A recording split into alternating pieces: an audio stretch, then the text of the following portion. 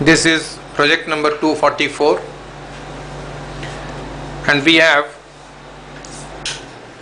one inductor here, then we have two capacitors. We have this inductor as actually is in series with a lamp, so the maximum effect will be for the inductor. We have a microcontroller, LCD and a CT and a PT for the supply and also sensing the voltage. This is a Thyristor switched reactor. Normally in the transmission lines, because of the capacitance at the capacitance at the end, the voltage is likely to go up. Once the voltage goes up, the inductor comes into picture to bring down the voltage that comes in parallel.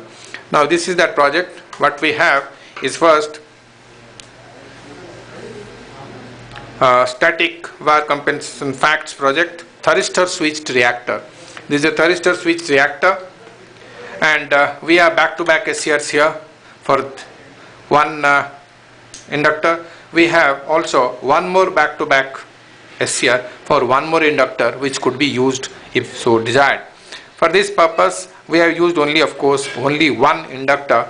Here one more inductor at this place can also be used in series with a lamp. Always we have been using the inductor in series with a lamp, as we see here. Then we have the CT here, and normally what we have kept here is now the capacitors are in circuit. Since the capacitors are in circuit, the voltage is high, the terminal end voltage is high.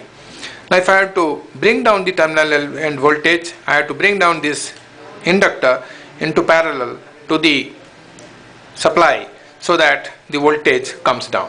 So that for that we have this switch, and when we operate this, what we find that when it is in this mode, the voltage is automatically controlled, and the capacitive load is compensated by a inductor, and the normal voltage appears. Now the voltage at the end will be the normal voltage.